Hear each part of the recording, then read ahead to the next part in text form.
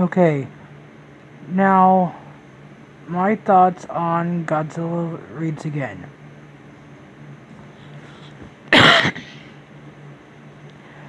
Was it a terrible movie?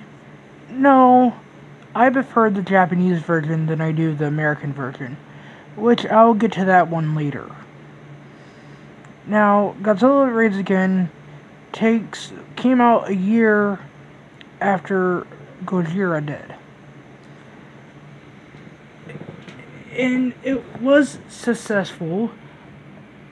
Very little success. Which led Godzilla to be in hibernation until his battle with King Kong in 1962. Well, the American version of King Kong vs. Godzilla came out in 63, but I'll get to that later. Anyways, what are the things I liked about this movie and what I hated about this movie?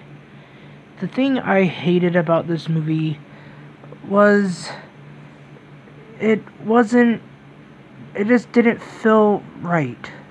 Oh wait, that's the American version. Silly me. This movie was actually pretty good. It was basically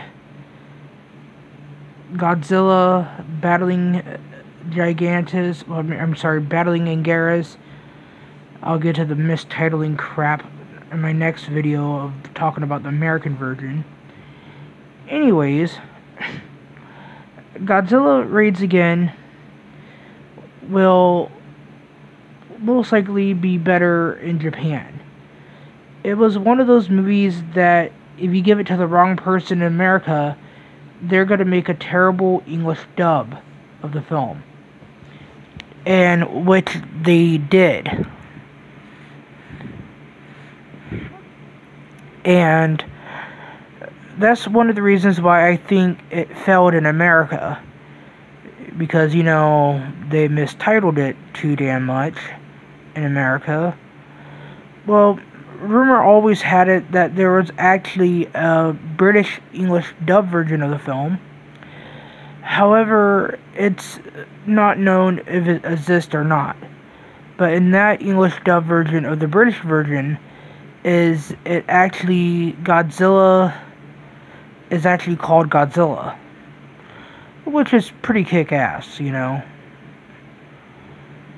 And other things I liked about this movie is it's the debut of Anguirus.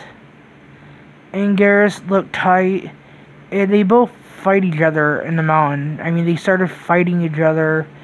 You know, Godzilla's supposed to be dead, and, you know, how is he alive, and why is he fighting a giant armadillo, you know?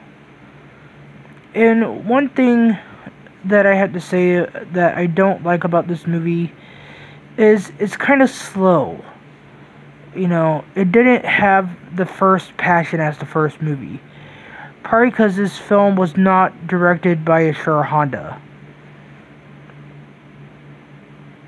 And if you look on my screen here, it has the guy from the first Godzilla movie in it. However, he's only in the film for a little bit. He doesn't have, like, a lot of screen time. He only has a little bit of screen time. However, this is the first Godzilla film for Hayashi Koizumi, the man in the middle between the one guy and the man between and the woman down there. I forgot their names, and I'm sorry about that. But the guy up there, the one that played his friend, the one that Godzilla killed because Godzilla blew his plane up, he's the father of the guy from Godzilla vs. Megalon. The one that built Jet Jaguar. Yeah, that's his father. His father's in this movie, and he's the chubby guy. He was also in Seven Samurais. Now, I'll get onto that detail in Godzilla vs. Megalon. other things, including other stuff.